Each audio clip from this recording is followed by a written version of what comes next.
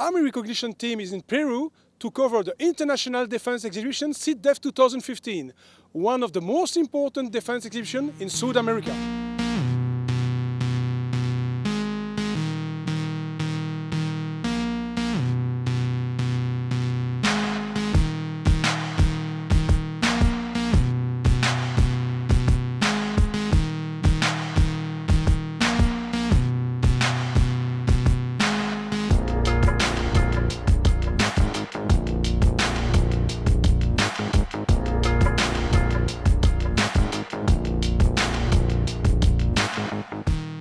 We had the chance to have a close look at the weaponry of Special Forces unit of Peruvian Air Force.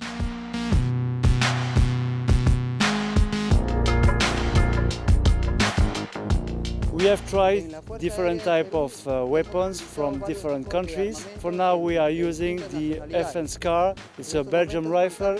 We have this rifle in 5.56 caliber and in 7.62 as well. And a close overview about all equipment used by the Marine Corps of Peruvian Navy Forces. Inside the Marine Corps there is a special commando unit that makes the special operations or special missions that the Marine Corps High Command requires.